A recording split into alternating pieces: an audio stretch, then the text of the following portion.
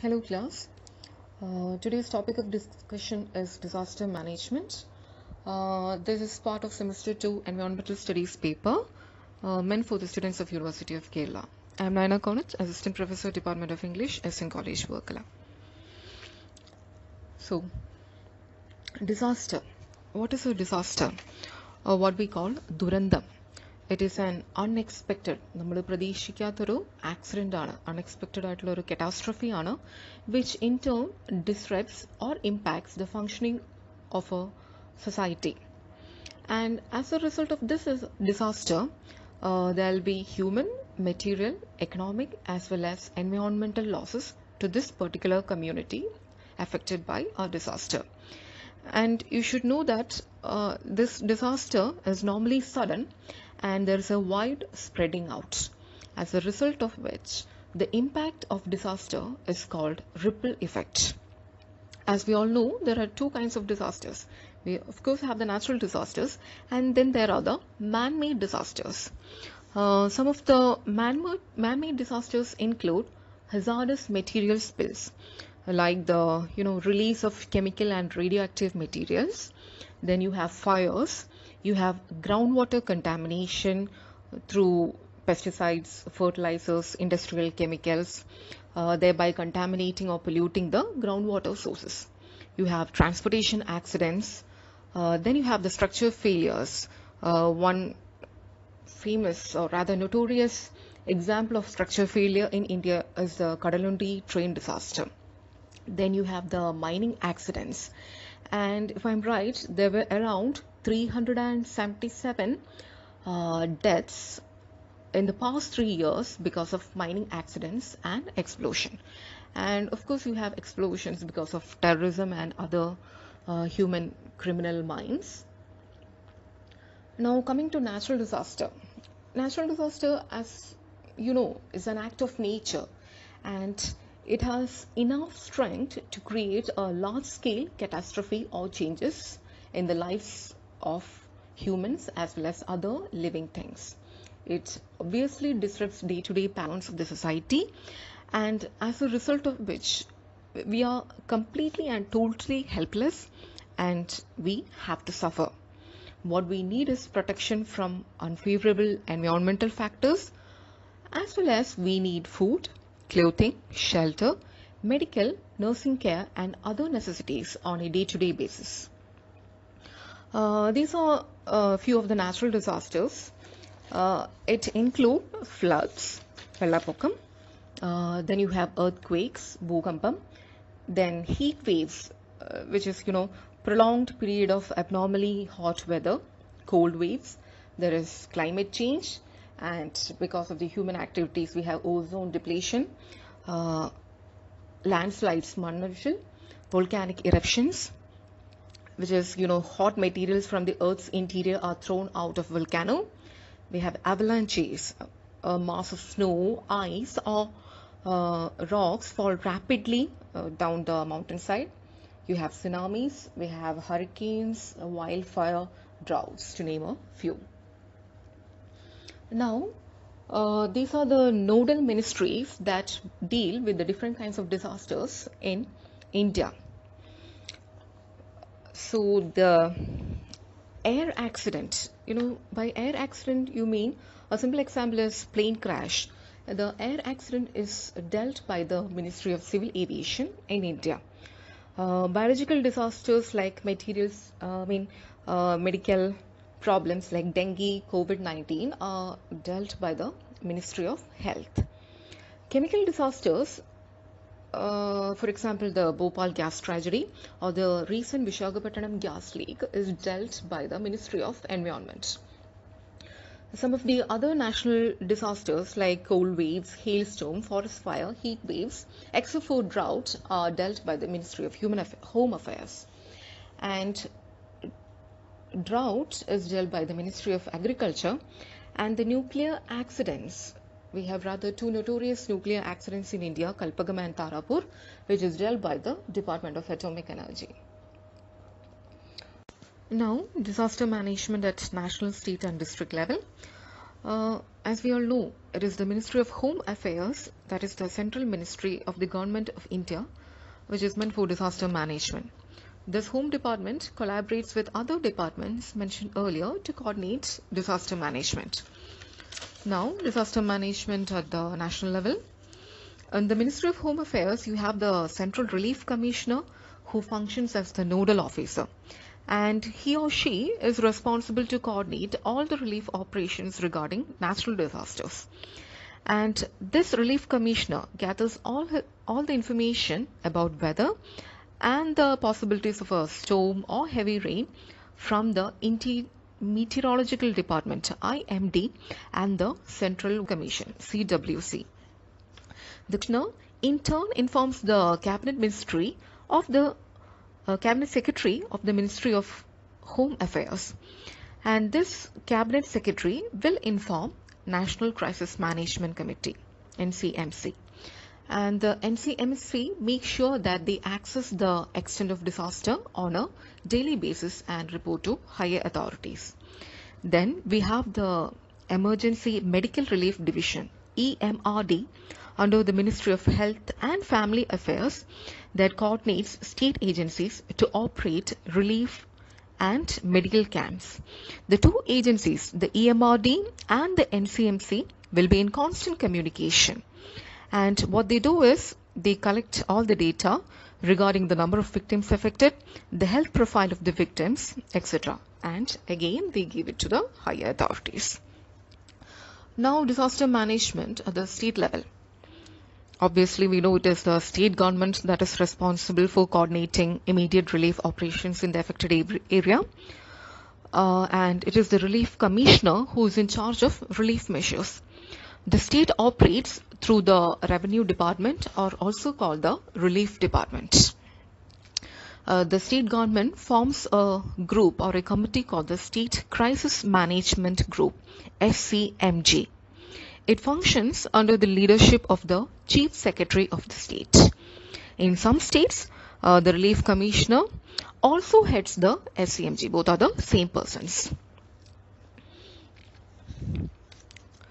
Now, which all department helps the SCMG? It includes the Revenue Department, Forest, Health, Civil Supplies, Power, Irrigation, Water Supply, Rural Development, Agriculture, Forest, Public Relations, and Finance. They work accordingly under the instruction given by MHA, Ministry of Home Affairs. They are responsible for coordinating state as well as the district agencies.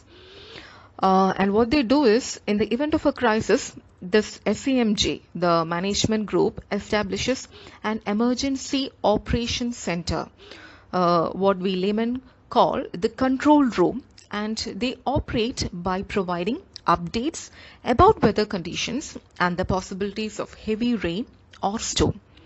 This control room functions as the contact point for coordinating disaster management efforts. It connects all the agencies, the NGOs as well, and effects quick relief to areas where the calamity has occurred. Now, disaster management at district level. This district level committee is headed by the district collector, who is also the district magistrate. The action plan is charted out by him or her under the SCMG instruction. SCMG, as you know, is the State Crisis Management Group. The District Relief Committee, under the leadership of the District Collector, establishes a control room, the EOC as mentioned earlier, and coordinates medical care, takes steps to prevent epidemics, and interacts with media to give correct updates. He or she coordinates with various departments like the police, the health, public relations, fire, forest, public work, etc. to operate at disaster sites. The natural disaster that we are going to discuss in detail today is floods. Floods occur, or it can happen when a large volume of water is not able to drain off quickly. How does this large volume of water happen? It could be because of a heavy rainfall. It could be because, there's an overflow of river or a dam has burst. And what happens is, after this large volume of water accumulates, runoff water is not happening or ground absorption doesn't happen, as a result of which flood occur. For your understanding, I have divided floods into three. You have the precipitation floods, non-precipitation floods, and the man-made floods. Precipitation floods are formed due to condensation of atmospheric water vapor. വളരെ സിമ്പിളായിട്ട് പറയുകയാണെങ്കിൽ, മഴ പെയ്തതിന് ശേഷം അല്ലെങ്കിൽ മഞ്ഞുരുകിയതിന് ശേഷം ഉണ്ടാവുന്ന ഫ്ലഡിനെയാണ് precipitation floods എന്ന് പറയുന്നത്.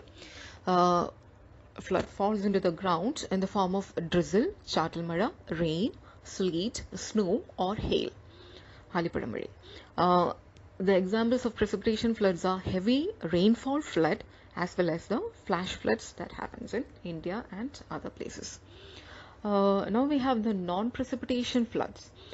This happens because of the breaches in canal and river embankments, overflowing of canal as well as rivers. ഇത് dam bursting കൊണ്ടും ഉണ്ടാവാറുണ്ട്. The examples include estuarine floods and tsunami floods. Tsunami earthquake ഉണ്ടായതിനു ശേഷം വെള്ളം പൊങ്ങി വരുന്നത്, അതും example of non-precipitation flood ആണ്. അത് കൂടാണ്ട് estuarine flood, പൊഴി, കായലും കടലും തീരുന്ന ആ ഭാഗത്ത് ചേരുന്ന ഫ്ലഡും എന്താണ്, ആ ഭാഗത്ത് ഉണ്ടാവുന്ന ഫ്ലഡും non-precipitation flood ആണ്. And finally you have the man-made flood. This happens obviously because of the poor planning of urbanization system in India and everywhere. Floods in urban area due to lack of proper drainage system. നമ്മുടെ സിമ്പിളായിട്ടുള്ള example എന്ന് പറഞ്ഞു കഴിഞ്ഞാൽ, ഒരു ചെറിയ മഴ പെയ്യുമ്പോൾ തന്നെ ട്രിവാൻഡ്രം തമ്പാനൂർ ഭാഗത്ത് മഴ പോകുന്നത് പ്രോപ്പറായിട്ട് പ്ലാനിങ് നടക്കാതെ ഉണ്ടാവുന്ന സ്ട്രക്ചറിൻ്റെ ഫ്ലഡിൻ്റെ എക്സാമ്പിളാണ്.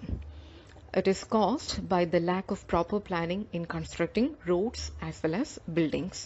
Water accumulates in low areas and cause floods. Now, how is flood forecasted in India? As you all know, floods cannot be prevented, but it can be, reduced by adopting proper disaster management measures for the loss of property and lives. അപ്പോൾ ഇന്ത്യയിൽ 3 cost-effective ways ആണ് adopt ചെയ്യുന്നത്. Those are forecasting, monitoring and forecasting means weather forecasts enable people to understand the possibility of a flood. ആൾക്കാരെ നേരത്തെ അറിയിക്കുകയാണ് weather forecasting വഴി, and give them time to move away. അവരെ അവിടെ നിന്ന് മാറി താമസിക്കാൻ അവർക്ക് പറ്റുകയാണ്. And from the possible areas of flood, carrying movable properties with them. And this forecast is actually issued by the Central Water Commission that we mentioned earlier, CWC. And how they do is, river stages above, when the river stage is above warning level 1 meter below the danger level of forecasting site. Simple words il parayanengil, ipo Periyar river 10 meter ആണ് എത്ര എന്ന് പറയുന്നത് danger level mark എങ്കിൽ, ഒരു 9 meters ആകുമ്പോഴത്തേക്കും authorities will issue the warning sign that there is a chance of flood or overflow of river. And annually in India there are around 6,000 warnings issued, and this warning ends with the withdrawing of the warning. And we should know that the first flood forecast was done in India in the year 1958, and the first flood warning in India was issued in July 1959 about the Delhi railway bridge on Yamuna River. Next, the mitigation methods, to deal with floods. There are various methods that can be adopted to deal with floods and to mitigate their, adverse impact. There are structural as well as non-structural measures. Structural method are highly expensive methods, and in the long run they are the better option, but then we're a third world nation, and it is extremely difficult for us to go with the structural method. And in the structural method we need huge amount of investment, we need lots of engineering skills, intellectual skills are needed. structural method can be done through the construction of storage reservoirs and constructing river embankments. As I said earlier, is a highly expensive method. And the CWC, the Central Water Commission, has issued notice to India that we need to follow the non-structural methods to cope with flood situation. And what are some of the non-structural methods? It includes modifying the land to allow free flow of water. That is, the flow of water is often prevented by the unscientific leveling of land for construction purposes. അപ്പോൾ അതിന് വേണ്ടിയിട്ട് ആ build ചെയ്തിട്ടുള്ള എല്ലാ construction സൈറ്റ്സും break ചെയ്ത് so that there will be free flow of water. The free passage of water is also often prevented by the plastic waste dumped in heaps, which also should be removed. The next method is the modification of the people through floodplain zoning. The CWC again has guidelines stressed on floodplain zoning. That is, the land areas that are prone to floods should be marked. അങ്ങനത്തെ flood prone ആയിട്ടുള്ള areas എല്ലാം mark ചെയ്തിട്ട് people should be prevented from settling in such areas. And if they have settled down already, such lands need to be purchased by the government, and these people should be reallocated to a safer places. Now, the next step, the next mitigation method is preventive steps and warning well. That is, avare munkooti ariyikka so that there will be less loss of livestock, farm goods, domestic utensils, etc. Thus, we understand that the systematic way in which disaster management cell operates in India. It is headed by the Ministry of Home Affairs at the center. Then, the operations link to the state through the State Crisis Management Group SCMG, and then it trickles down to the district through the District Relief Committee. The poem The Truth About the Floods by Nessim Ezekiel, which I have dealt in another session, graphically pens the impact of the flood on the lives of ordinary people. Thank you.